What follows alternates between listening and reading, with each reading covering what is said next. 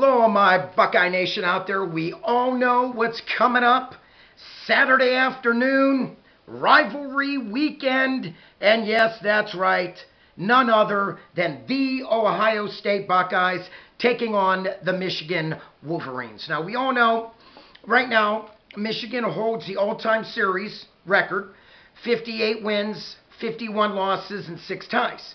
But in the last 8 seasons, that's right, from 2012 to 2019, the Buckeyes have owned the Wolverines, to say the least. Now, for me, my friends, it can't get any better than this. Number 2 Buckeyes coming in, ranked number 2, 10-1 on the season, a perfect 8-0 in the Big Ten, taking on number 6 ranked Michigan, 10-1 on the season and 7-1 in the Big Ten. Wolverines' only loss was to Michigan State Spartans. Now, for me, let's start off first with the Buckeyes.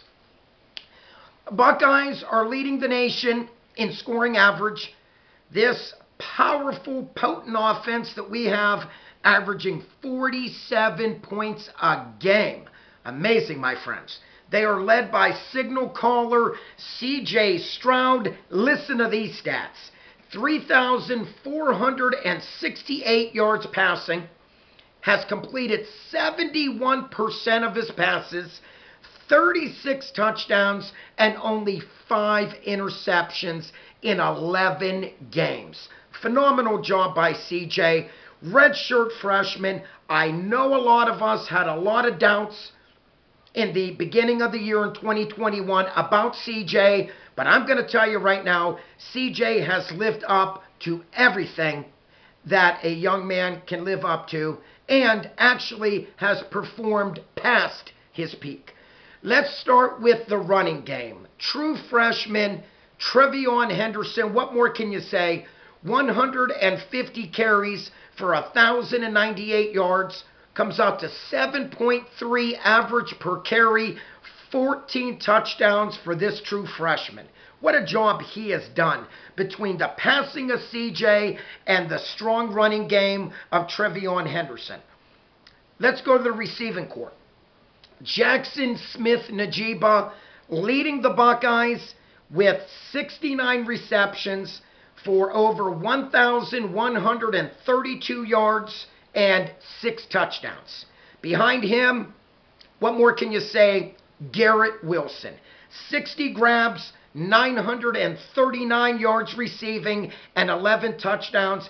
And none other than Chris Olave, 58 grabs, 848 yards receiving, and he leads the team with 13 touchdown catches. My friends, I have always said from beginning of this college football season that we have the 3 best receiving corps in all of college football, hands down.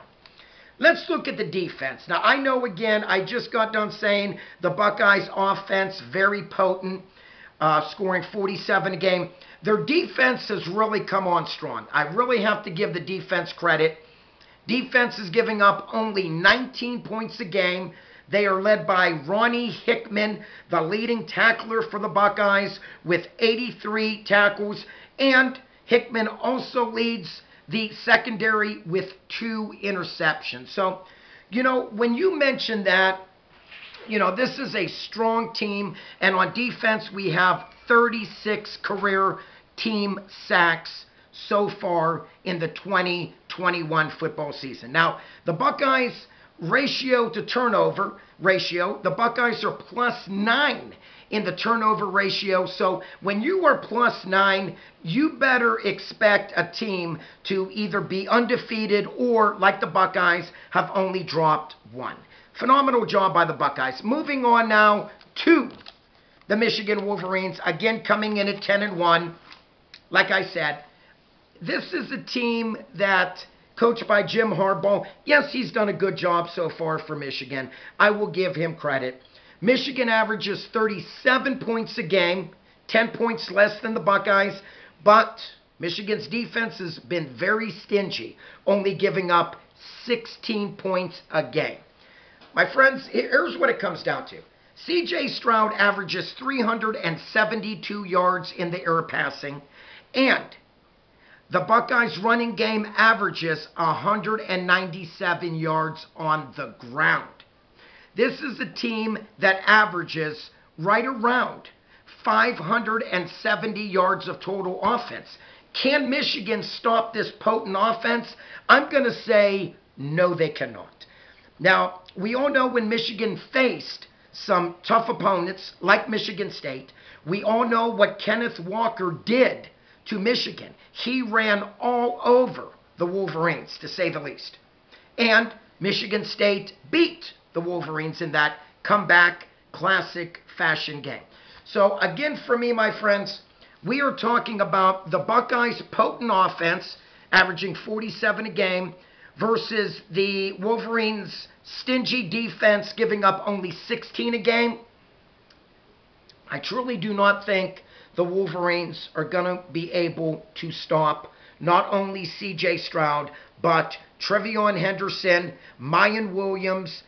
And don't think for a minute that Ryan Day, as smart of a coach he is, will try to get Master Teague, the very big back, and once Master Teague hits a secondary, color him gone because he's so quick, that he might not try to get Master Teague in for a few plays. So again, my friends, I'm throwing the points out. I know the Buckeyes are favored in this game, but throw the points away. This is so important for both teams. The Buckeyes win this game, they are automatically playing for the Big Ten championship. And that's what I'm just going to focus on right now. Very important game for both squads. But like I said, Buckeyes coming in at 2, ranked number 2 at 10-1. Wolverines coming in ranked number 6 at 10-1. Typical battle here, but I do see the Buckeyes taking down the Wolverines in the big house, because we all remember last year, Harbaugh refused to travel to the shoe to take on the Buckeyes in 2020. You know, that great 2020 year.